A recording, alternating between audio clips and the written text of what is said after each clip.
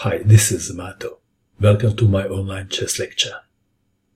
In this video I will show you a game between Viresh Giasi and Milos Roganovic. This is a game from Chess Olympiad played in Batumi, Georgia in 2018. Viresh Giasi had white pieces and he started with e4. Milos Roganovic played c5, the Sicilian defense. Knight to f3, the standard move.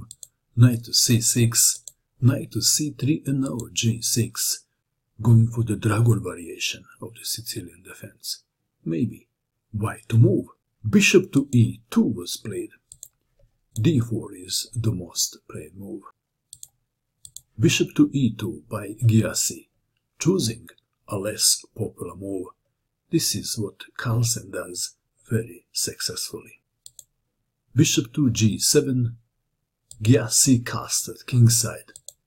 d6, h3 preventing bishop to g4, a6 intending b5, a4, e5. This is discouraging d4 by white, big time. Bishop to c4, knight from g to e7, d3, and Milos Roganovic casted kingside.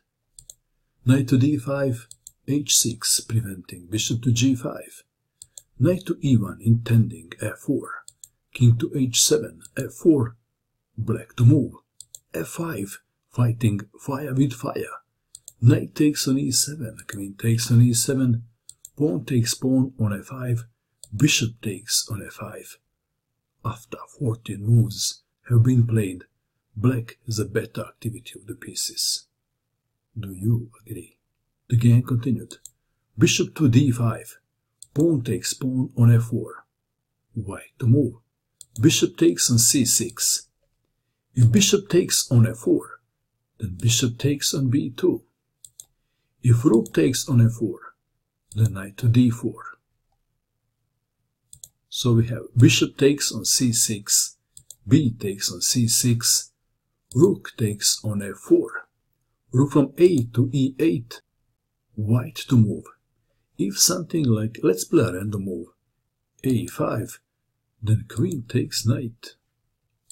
So, Giasi played rook to f1. It is so obvious now that black pieces are more active and better placed. But how to continue? What would you do in this position if you had black pieces? Milos Roganovic continued with bishop to d4 check, king to h1, black to move, and to play a killer move. Please pause and find the best move for black. Did you pause? What did you find? Black played the move and white resigned, and the move is this amazing bishop to g4. White resigned. Why? I will just show you 3 simple lines. First, if knight goes to f3, then rook takes knight, and after g takes on f3, queen to h4. If f takes on g4, queen takes on h3, checkmate. What else?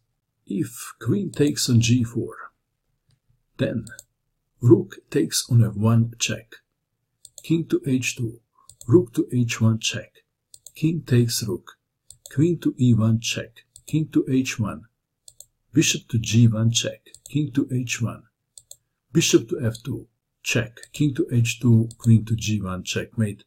This is a pattern to remember. And just one more line. If in this position h takes on g4, then black plays queen to h4, checkmate. What a game. White's quiet approach against the dragon didn't work, did it? What do you think of this game? And that is all. I hope that you enjoyed watching this video. I wish you good luck with your chess, and bye for now.